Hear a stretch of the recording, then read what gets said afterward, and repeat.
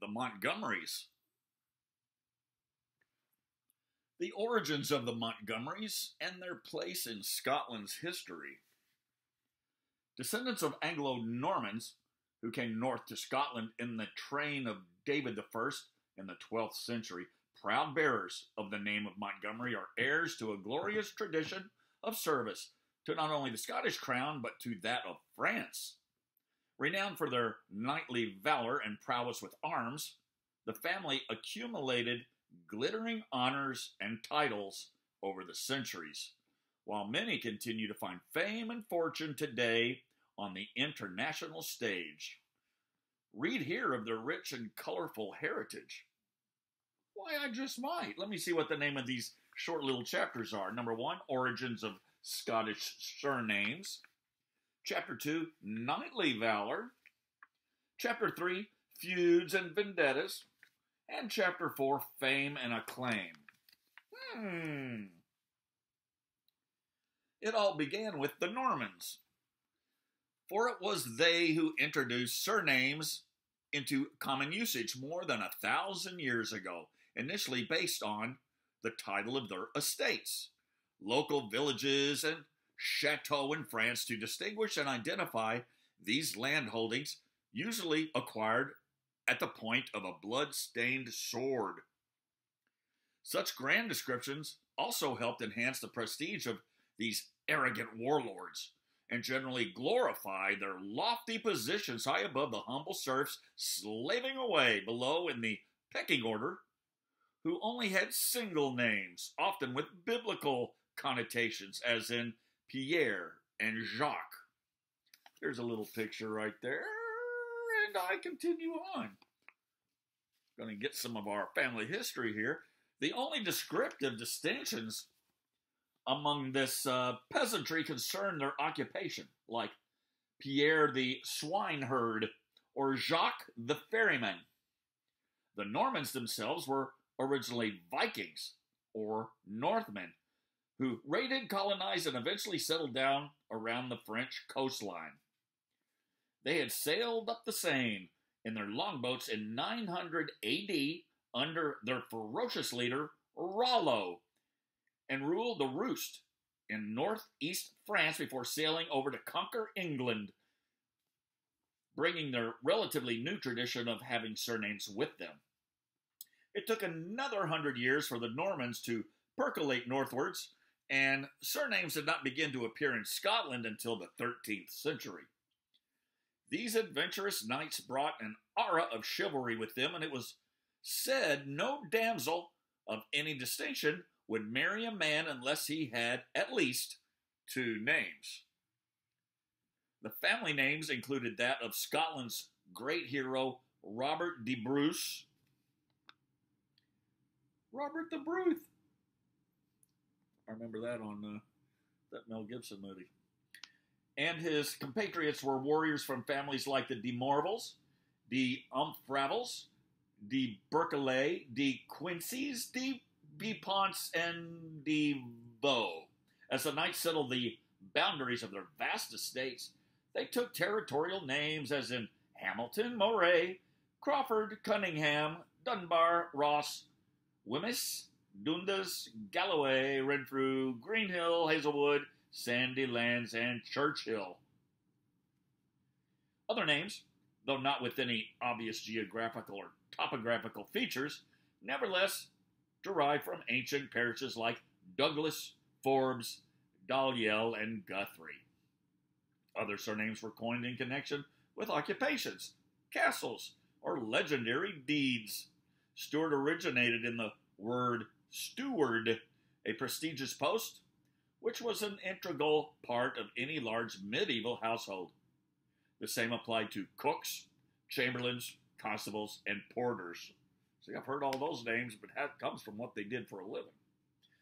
Borders, towns, and forts needed in areas like the debatable lands, which were constantly fought over by feuding local families, had their own distinctive names, and it was often from them that the resident groups took their communal titles, as in the Grahams of Annandale, the Elliots and Armstrongs of the East Marches, the Scots and Kerrs of Tiviotdale and Eskdale.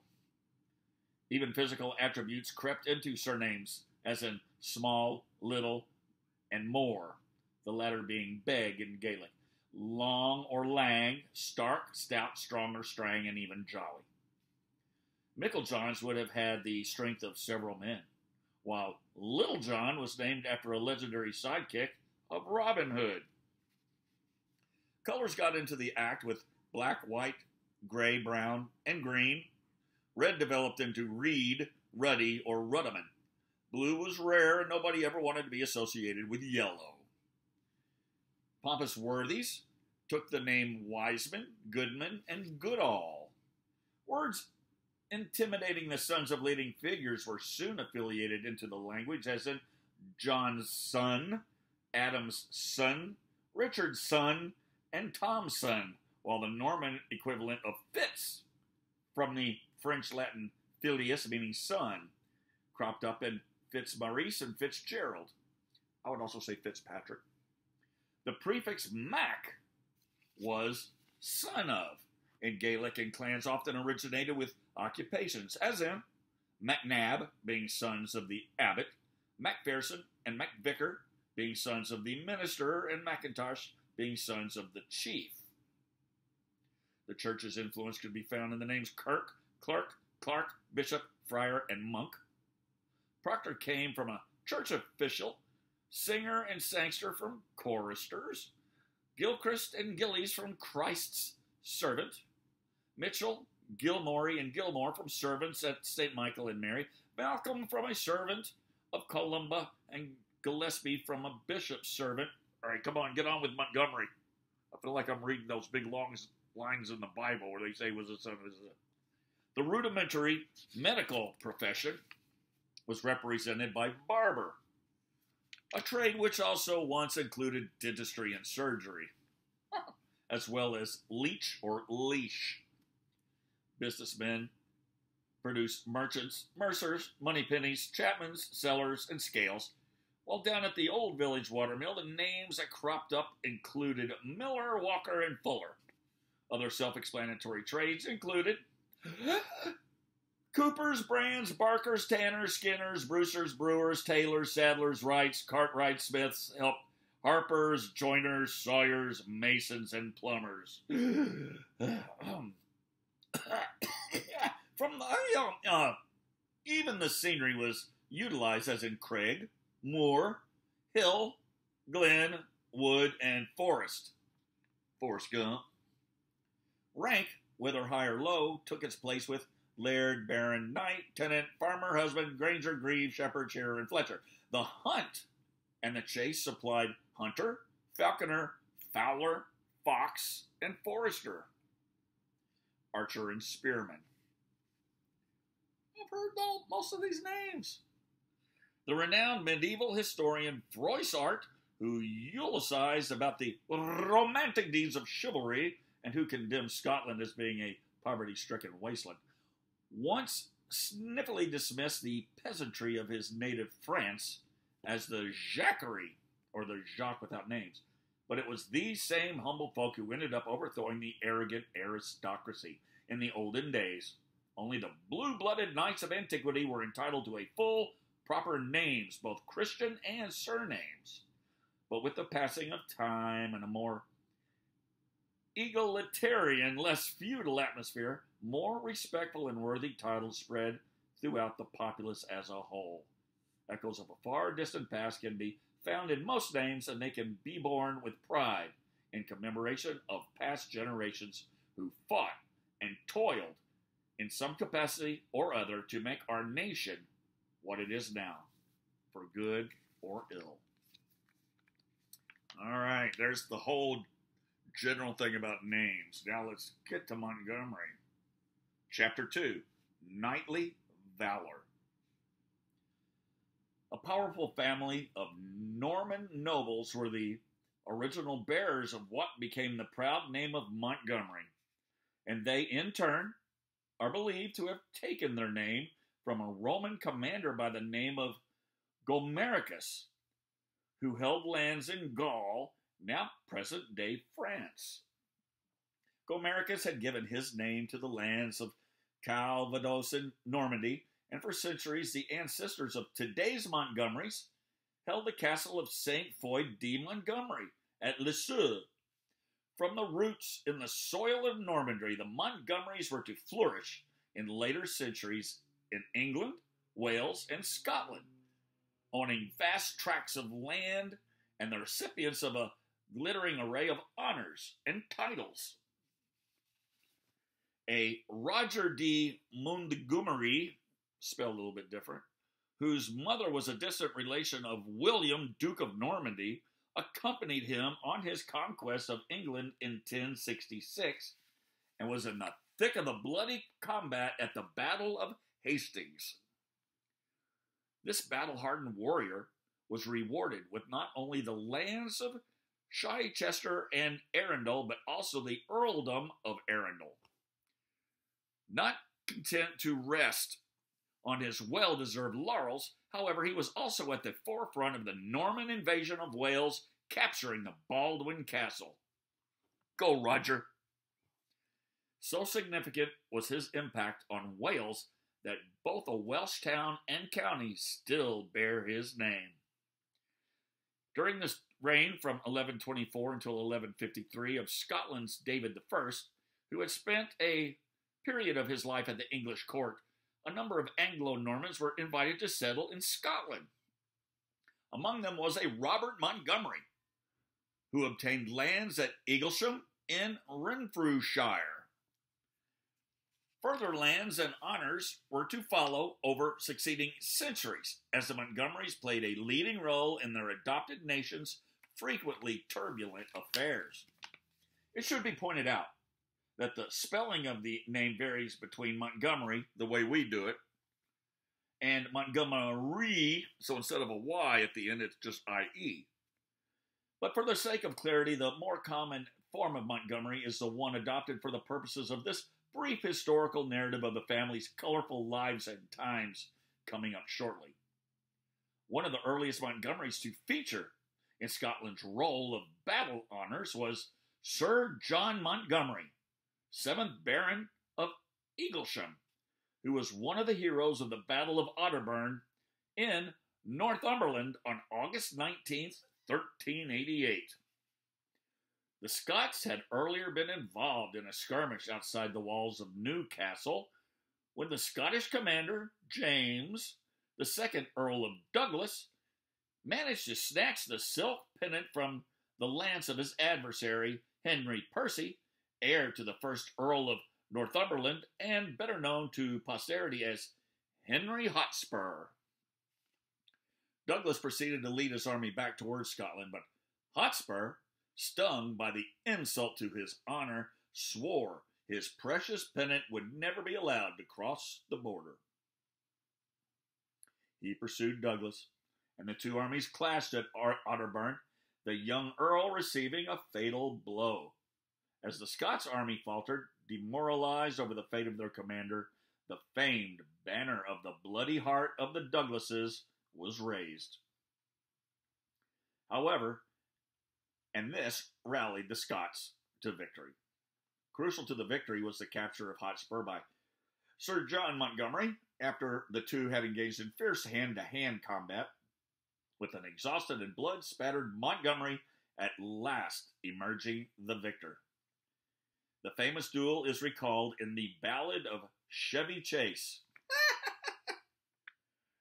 which describes how the two knights swiped swords and blood flew from their injuries.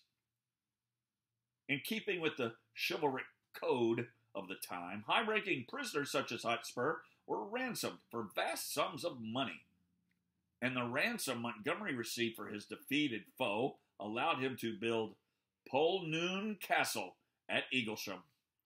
Later, through a marriage to the heiress of Sir Hugh Eglinton, he acquitted the baronies of Eglinton and Ardrossan in Ayrshire.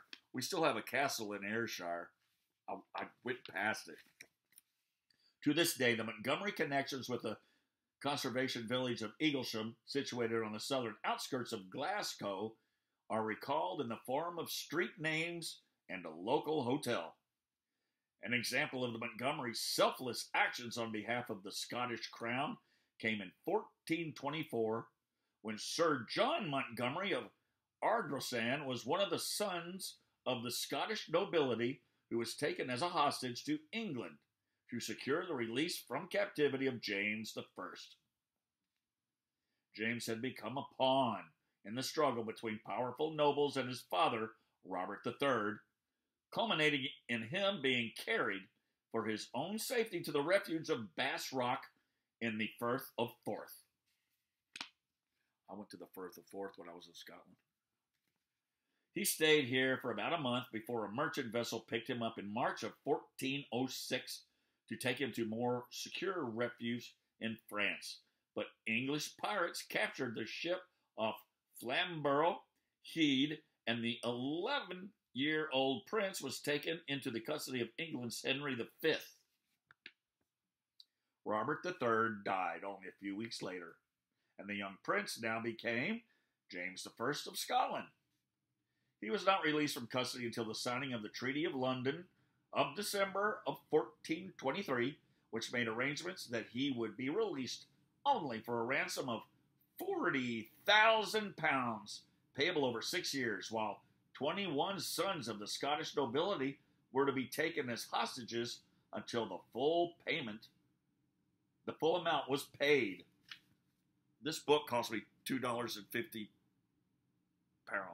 $2, I'll say £2.50 half pounds, however you say it. They don't have cents. Where were I? Sir John Montgomery was one of these hostages who sacrificed his own freedom in the service of his king. One of his sons, Sir Alexander Irvine, later became a trusted ambassador of the crown and was rewarded for his service when he was created Lord Montgomery in about 1449.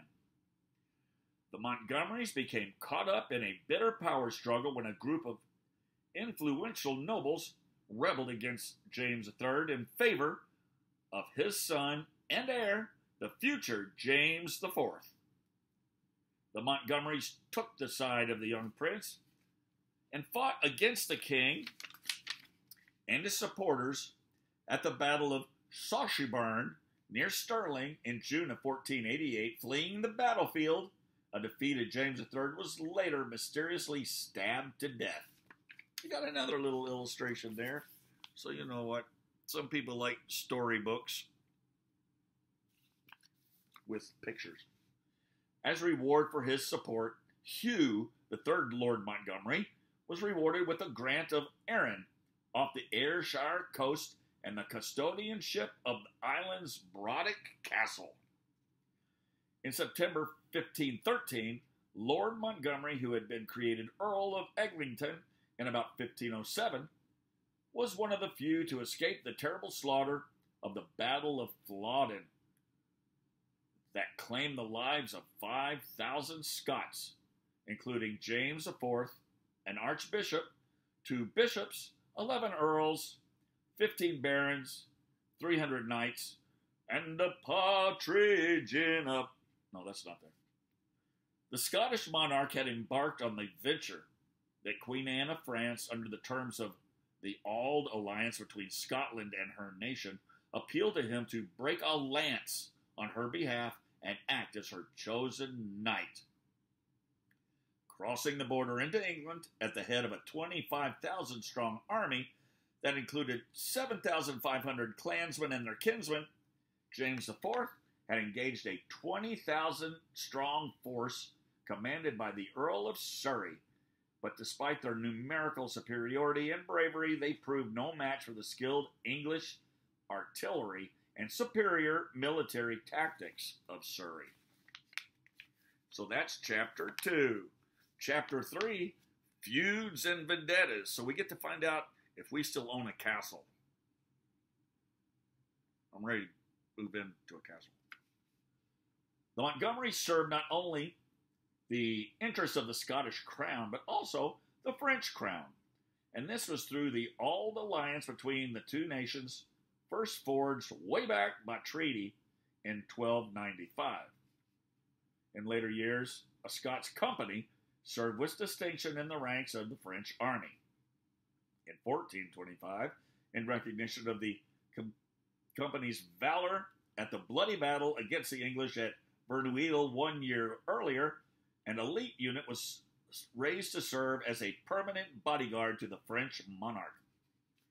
Divided into both the King's Guard and the King's Bodyguard, the units were collectively known as the Scots Guard. Granted great privileges and honors, their prestigious guard was composed of the sons of some of the noblest houses in Scotland, such as those of Montgomery, of Hay, Sinclair, Hamilton, Stuart, Seaton, Cunningham, and Cockburn. They acted not only as soldiers and bodyguards, but also as courtiers and diplomats. 3 members of the guard would stand on either side of the enthroned French monarch at state ceremonies, while guardsmen also slept in the royal bedchamber. In 1559, the captain of the Scots Guard was 29-year-old Count Gabriel Montgomery, and in July of that year he became involved in an incident that sent shockwaves throughout Europe. A great devotee of jousting, the French monarch Henry II had arranged a gala tournament in celebration of a peace treaty with the Habsburgs of Austria and the marriage of 2 of his daughters.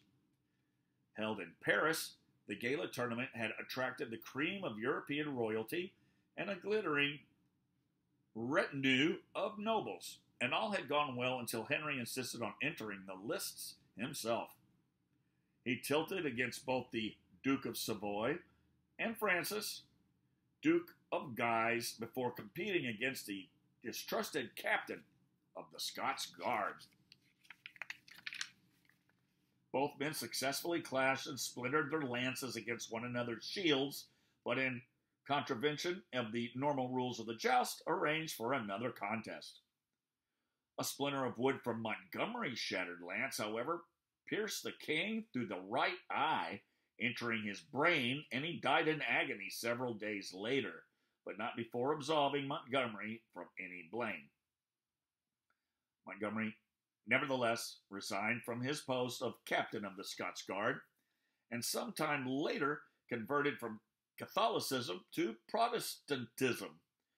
He narrowly escaped the slaughter of what became known as the Massacre of St. Bartholomew's Day on August 24, 1572, when thousands of Protestant Huguenots in Paris and the surrounding countryside were hunted down and killed by rampaging Catholic mobs. Montgomery escaped by swimming the Seine and found refuge in England, later returning to France as a leading Protestant commander in the bloody wars of religion. He was betrayed and captured, however, and executed in 1574. Hugh, the 3rd Earl of Egmonton, was a loyal supporter of the ill-starred Mary, Queen of Scots, and was among the 9 earls, 9 bishops, 18 lairds, and others who signed a bond declaring their support.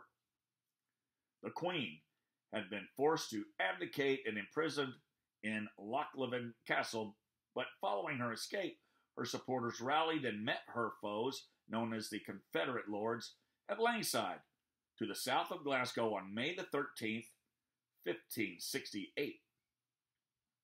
Her forces, under the command of the Earl of Argyll, had been en route to the mighty bastion of Dumbarton Castle, atop its near inaccessible eminence on Dumbarton Rock on the Clyde, when it was intercepted by a numerically inferior but tactically superior force led by her half-brother, the Earl of Moray.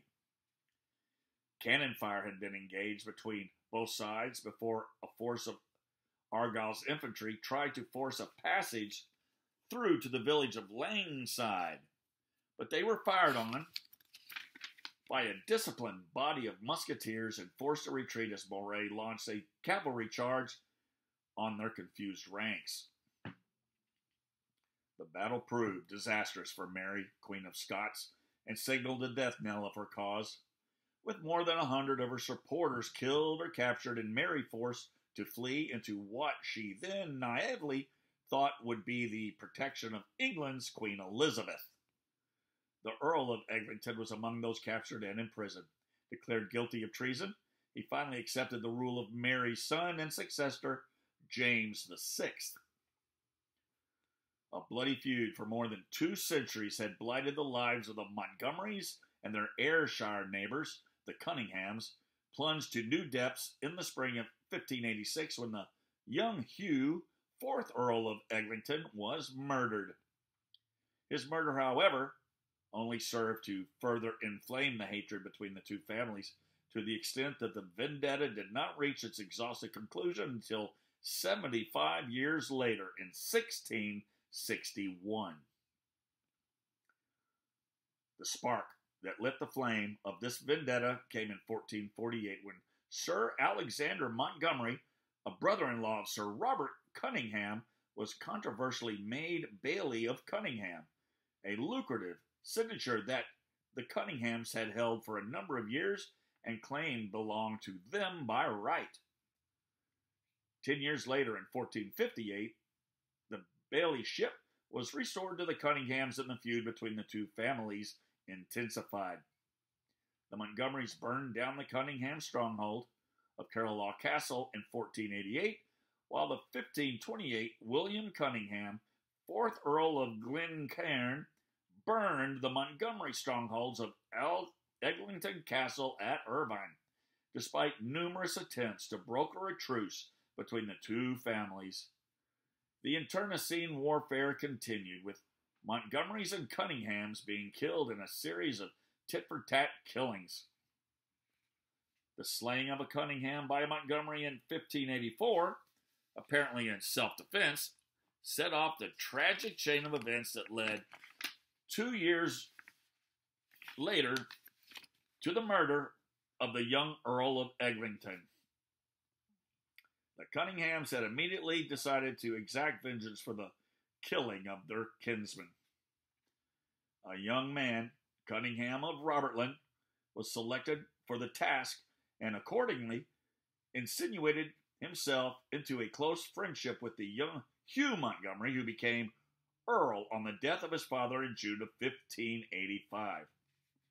In April of 1586, the Earl, at the urging of his friend Cunningham of Robertland, accepted an invitation to dine at a house in the hostile Cunningham land of Laneshaw. But accompanied by only a few servants as he made his way back from the dinner, he was ambushed and killed by about 60 armed men who included Cunningham of Robertland. The vendetta dragged on, with countless numbers of Montgomerys and Cunninghams being slain or fleeing the country in fear of their lives.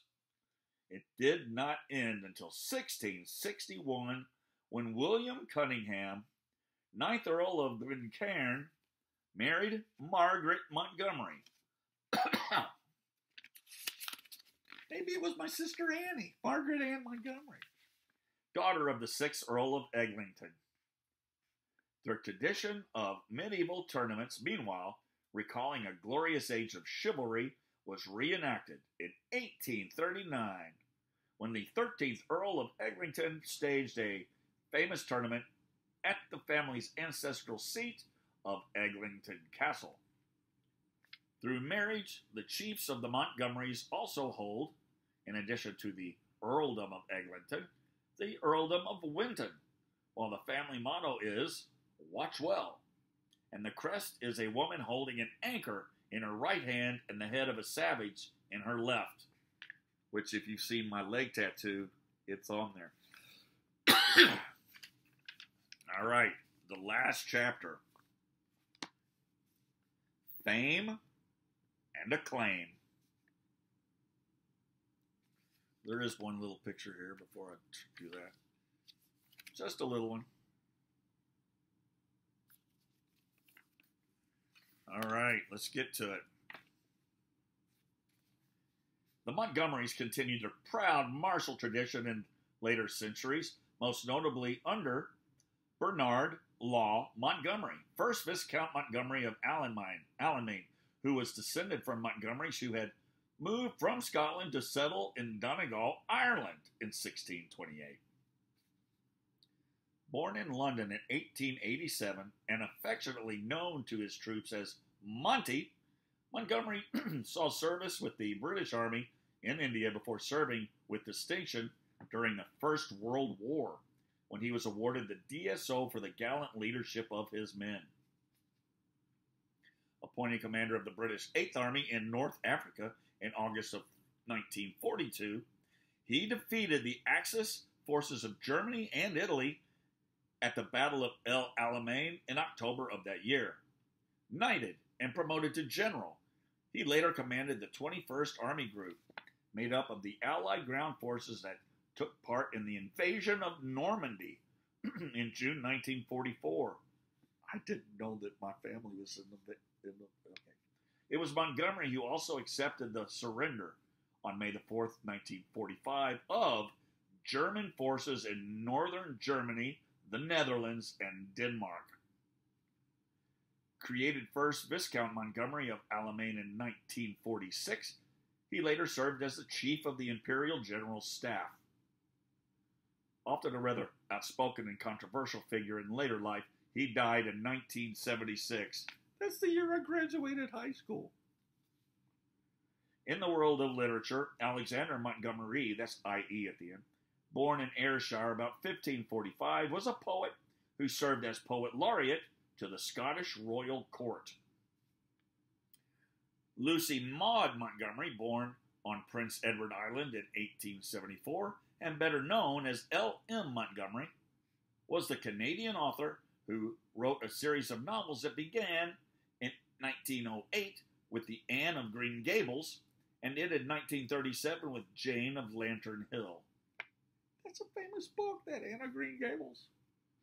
On the stage, Elizabeth Montgomery, well, maybe that's my sister.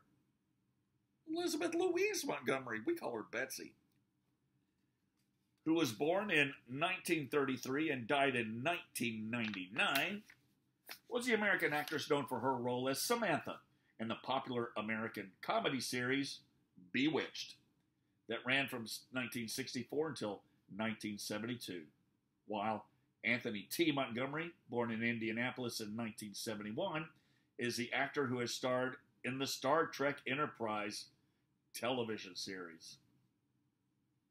His grandfather, John Leslie Montgomery, better known as Wes Montgomery, was the highly talented American jazz guitarist who died in 1968. In the world of sport, Jim Montgomery, born in Madison, Wisconsin in 1955, is the American swimmer. During the 1976 Montreal Olympics, became the first man to break the 50-second barrier in the 100 meters freestyle event. On the golf course, Colin Montgomery, born in Yorkshire in 1963 of Scottish parentage, is the popular golfer also known as Monty. His father, James, was the secretary of the Royal Troon Golf Club, and the young Montgomery became one of the first British golfers to study at an American college, attending Houston Baptist University. He first entered the top 10 in the official World Golf Rankings in 1994, and at his peak was ranked as number 2. His career has been subject to various ups and downs, but in 2005 he returned to top 10 ranking, the same year in which he became the first man to win 20 million euros on the European Tour. Could I have some of my Montgomery money? Even if it's euros. John Montgomery, born in Scotland in about 1750, immigrated to Virginia with his family and became a famed explorer. He was on the boat, I already know this, with Lewis and Clark. Because one of my older relatives, he passed, but he gave me that information before he died. John Montgomery. He founded the city of Clarksville, Tennessee, and gave his name to Montgomery County, Tennessee. Also in the United States, Montgomery, Alabama, was named after General Richard Montgomery, a renowned commander who was killed during the late 18th century American Revolutionary War. The most famous of all Montgomerys is currently alive, born in Louisville, Kentucky, and now lives in Key West. William Virgil Montgomery III goes by the nickname Bucky, but he has now changed it after reading this to Liam. The end. So that was like a lot of our history, and I didn't know a lot of that. The Montgomerys. Motto, watch well. Crest, a woman holding an anchor in her right hand and the head of a savage in her left. You've seen my tattoo. It's on all of our stuff. I see it all the time.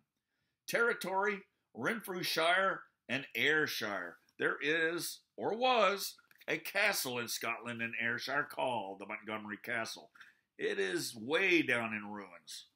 I didn't see it, but I drove past it not knowing it was there until I was about heading home. Anyway, hope you learned something about our family name.